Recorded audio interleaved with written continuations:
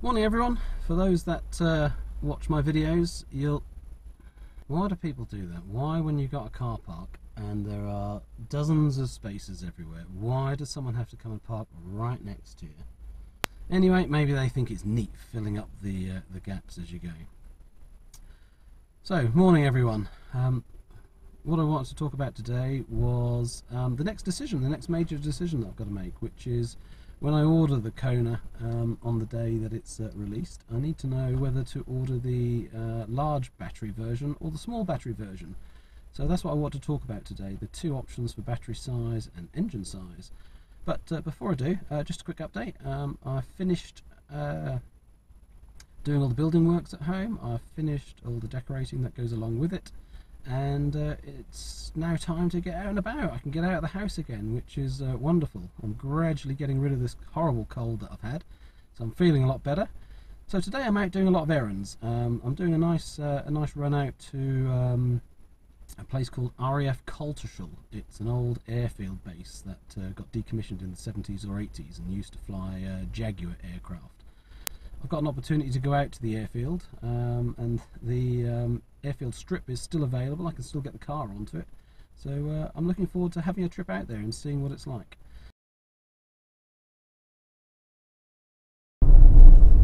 Okay, so I've just arrived. I'm very lucky to be here today. This is a rare opportunity to get onto an old RAF base. This is RAF Coltishall. It used to be one of the first response fighter bases. You can't get on without security clearance, so it's not a free-for-all. But the amazing thing is, and what I've come to see, is the runway. You can still get and go round the runway. But there are people going round. There we go, so let's have a little look. This would be a fantastic place to come and test drive cars, if only we had decent access to it, but we don't. Anyway, so I haven't come here to show you just RAF Coltishall. I wanted to talk today about battery sizes. That's the next decision for me. The Kona electric comes in two battery sizes and two motor sizes, engine sizes. One is a 39.2 kilowatt hour battery, and the other is a 64 kilowatt hour battery. And those two battery sizes come in different motor sizes. The smaller battery size has 136 kilowatts, sorry, 136 horsepower, and the larger battery size, 64 kilowatt hour, comes with a 204 or 207 horsepower motor. So not only have you got to decide what battery size you want, but you also need to decide what performance you want, because it's 136 horsepower for the smaller, or 204, 207 for the larger battery size. So it makes a big difference. But having said that, the motors both deliver 395 newton meters of torque.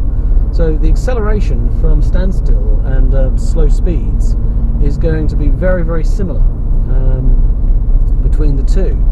The top end performance, the horsepower, will only affect you really probably from 50 miles an hour upwards to acceleration. So which one would I go for? Now the temptation is just to say the bigger one, because we all want the biggest battery, because we're used to having issues with the batteries and the range anxiety and needing more all the time. So that's the temptation, just to dive in and get the bigger one straight away. But the reality is, I was test driving the Ioniq and the Leaf, and 40 kilowatt hour battery is pretty much enough. The Leaf's range of 150 is okay, and in the summer it gets up to 180, which is definitely okay. But in the winter it's not. It goes down a bit. But the Kona at the 39.2 kilowatt hour has better efficiency and has probably more kilowatt hours available as usable capacity. So you get nearly 200 miles. So in the summer with economical driving, you probably can expect 200 plus miles out of that as a range. And in the winter, well, with the thermal battery management that it's got, which of course the Leaf doesn't, it heats the battery up as well as cools it in the summer. So the temptation is just to go for the bigger battery anyway, because it's very useful to have a big battery. But the reality is I don't actually need it. So my heart says get the bigger battery, my head says get the smaller one, because that's being sensible. So if we presume there's a £5,000 difference between the two, which there might be, we don't know yet in the UK, then we don't even know if the UK is going to get the smaller battery. They keep releasing it in countries saying it's the larger battery size only. So let's presume it's a 5,000 difference. Which one would you go for and why? So a £5,000 difference between a 39.2 kilowatt hour battery and the 64 kilowatt hour battery. The range difference is 300 mile plus in the... Oh, there we go, look at that. That's this is the main runway. All the way down there. Absolutely lovely.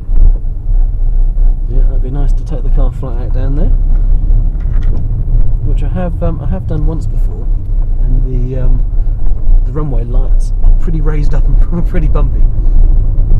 Anyway, which would you go for and why? Is it the performance? Is it the battery size and the range? The range being 200 miles in the summer or 300 plus miles for the larger one? Which would you go for? One of the things that I've thought about is since I'm buying the car myself and I want to look after the battery and protect it, I'm going to charge between 20% and 80%, and not charge it all the way to 100%, and not discharge it all the way to 0 to try and protect the battery. Then that gives me only 60% of the battery capacity. So if I was in the 40 kilowatt hour, let's call it 40 kilowatt hour battery size, Kona, then 60% of that is only 24. So my actual range that I'm going to use is only based on 24 kilowatt hours, which isn't a lot at all. So the rest would be contingency. So on long trips I charge it to 100%, and when I needed it I could drop below the 20%, but mostly charge in between. So would that give me, the equivalent of range anxiety? Will I get used to the idea of having less range? Because if I went for the bigger battery, the 64 kilowatt hour, then 6 times that for the 60%, 6 times 6.4 time is 36, 37, 38 kilowatt hours. So even if I charged the car between the range of 20% and 80%, I would still get the equivalent of a 40 kilowatt hour battery in what I was using in the drivable range, still protecting the battery, plus the extra contingency of that 20% at the end, plus the extra 20% range if I wanted to charge up and go on a long trip. But partly that sort of proves the argument, doesn't it? If I'm going to charge between 20 and 80% and therefore only have under 40 kilowatt hours available to me, why don't I just get the smaller battery? So food for thought. I really would appreciate your feedback, your comments. If you are thinking of buying a Kona, or are buying a Kona, or just hypothetically, what would you buy and why? Why would you justify the extra, let's say, £5,000 to have the larger battery? And what do you think of those arguments that I've been mentioning? So there we are.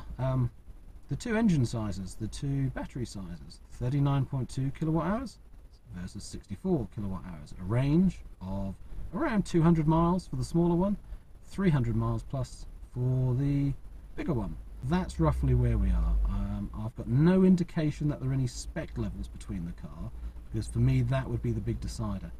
If the bigger battery size came with more technology and more options and a better level of trim, then that would convince me automatically to go for the bigger battery.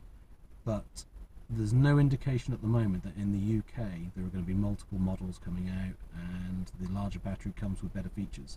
We really can't find anything else at all. So there you go. That's what I want to talk to you today about. Anyway, please leave your comments below. It's an absolute pleasure to do these videos, and if you like them, please let me know, and don't forget to subscribe.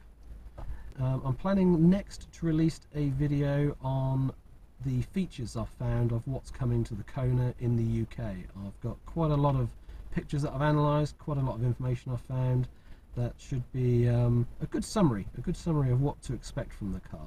So hopefully there'll be some things in there that surprise you, that you hadn't seen or noticed before, but equally it should be a one-stop shop as a video for what to expect from the Kona. Thank you very much for watching again. See you again soon. Bye.